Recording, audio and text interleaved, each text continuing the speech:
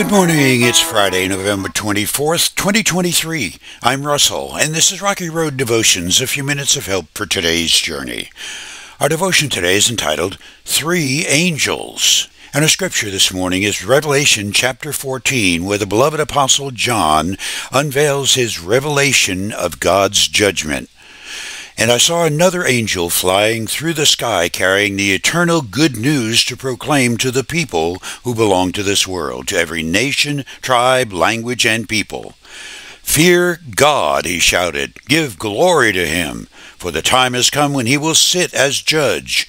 Worship him who made the heavens, the earth, the sea, and all the springs of water.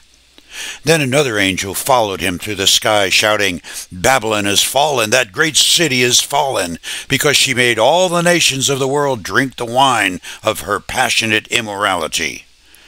Then a third angel followed them, shouting, Anyone who worships the beast and his statue, or who accepts his mark on the forehead or on the hand, must drink the wine of God's anger. It has been poured full strength into God's cup of wrath, and they will be tormented with fire and burning sulfur in the presence of the holy angels and the Lamb. The smoke of their torment will rise forever and ever, and they will have no relief day or night, for they have worshipped the beast and his statue, and have accepted the mark of his name. Understanding human behavior isn't simple. Long ago, I learned that the arts reflect humanity, and humanity is influenced by the arts. For instance, an artistically gifted young man sees a violent act and he reacts to his shock and fear by painting a violent scene in dark mode on the side of some building. The young artist hopes all who pass by will be shocked by his four-color screaming. The shadow lurking behind that hope is to move others to action to prevent more violence. Unfortunately, the artist's work isn't always understood, particularly by the naive or those ill-equipped to grasp the art's intended response. The art unintentionally influences human behavior and creates more violence. Anyone who has looked at a baby child's face knows that we are born with a hopeful sense of wonder and optimism. Then comes hunger and diaper rash, followed by crankiness and sleepless parents. Those kinds of difficult things that we experience mold us into the characters we become, entirely different from our Creator's perfect design. We have been created to appreciate beauty, warmth, and pleasure. Our world, steeped in the ugly darkness of cold hearts and selfishness and death, paints a very different picture, and the contrast is frightening.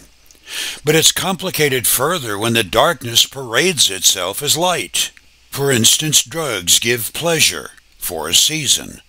But we know how that turns out. The same with alcohol, lust, greed, anger, and so on through the 7 deadly sins. In a way, we humans in our sinful behavior have created a humanity in darkness on the canvas of our history, our own screaming fear. As today's text so graphically illustrates, God reacts with judgment to our collective darkness. Judgment comes via God's servants, angels, who pour out justice in God's name. Now, I don't want to make this canvas any darker than Scripture has already painted it. Indeed, I could not do so.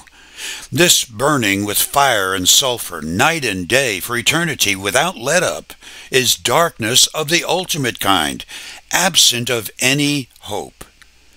It's so dark, many people won't believe it could actually happen. You've known them. Perhaps you've even said it yourself.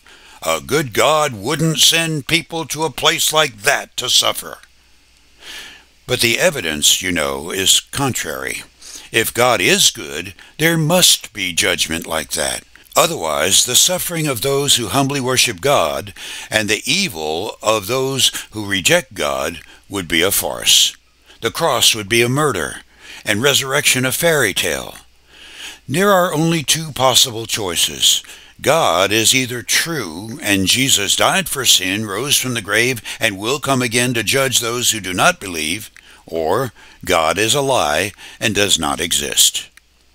For you today, the challenge for every human of every era in history, present or future, is to believe or reject.